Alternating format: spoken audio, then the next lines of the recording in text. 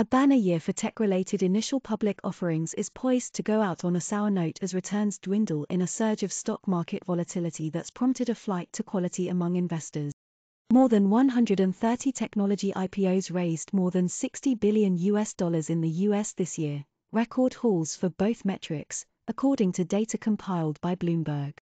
They comprised about one-third of the entire IPO market, excluding special-purpose acquisition companies and direct listings.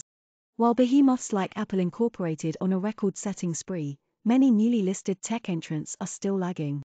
Didi Global Incorporated's IPO ranks among the year's biggest flop. Robinhood Markets Incorporated, the brokerage that became synonymous with the rise in retail trading last year, has fallen more than 40% amid slowing growth.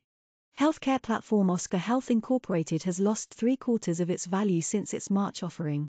Lucid Group Inc, which began trading in July after merging with a blank check company, is up more than 80% since then.